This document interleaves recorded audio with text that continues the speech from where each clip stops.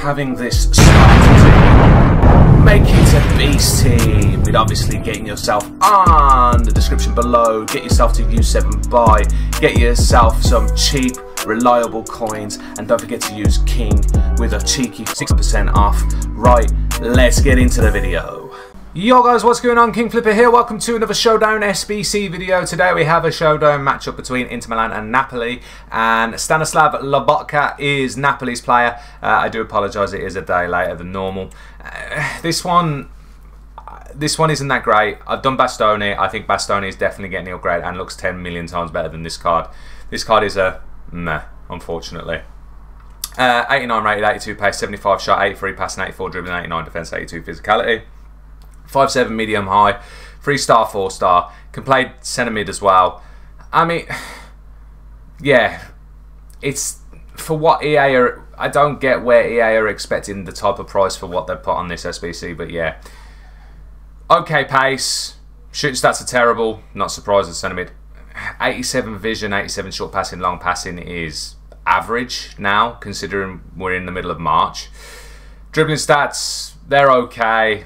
Agility and composure are below 80, everything else is above it, but not massively above, if you get what I mean, so it's average. Defending stats are very good. Interceptions, defense awareness, stand tackle, slide tackle, all really good. I'm not going to lie, if this card could play centre back, it'd be unbelievable, but it can't. Don't expect people to do it. He's only 5'7" anyhow. With that agility, mad to think he's only 5'7" and he goes that agility. Jumping, stamina 88, that's fine. Strength 80 and aggression 81. There's nothing wrong with that. That's okay. But overall, it's not great. Does have good play styles. Ping, pass, tiki taka, anticipate, intercept, block, bruiser plus. No.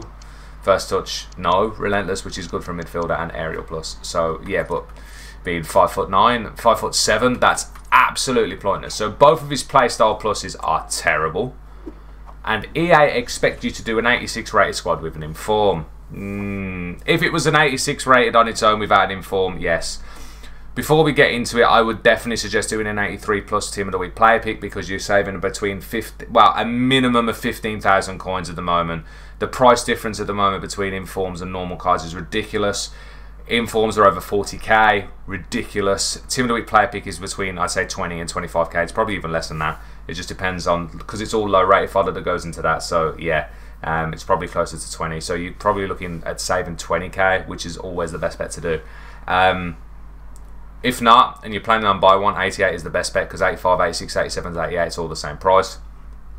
So it's an 86 rated team, one team of the week and one Italian league player. 88 team of the week with 3 87s, 185 and then 6 84s is the cheapest way to do it like that. If not, and you are doing team of the week player pick, it's 4 87s, 186 and then 6 84s. So yeah, it's all off. 41,000 coins now for informs. They keep going up in price, which is crazy. Your 87s are 11.75k, so you've got Bronze, Oberdorf and Rolfo, 3 of your cheapest. 85s are worth nothing, the 6.4k. They're quite cheap, which is good to see.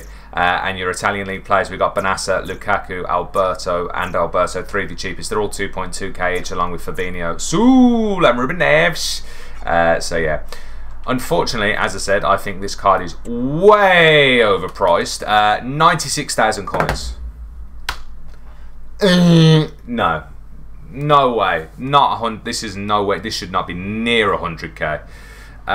Yeah, if you do the team of the week player pick, you're closer to 70, 75k.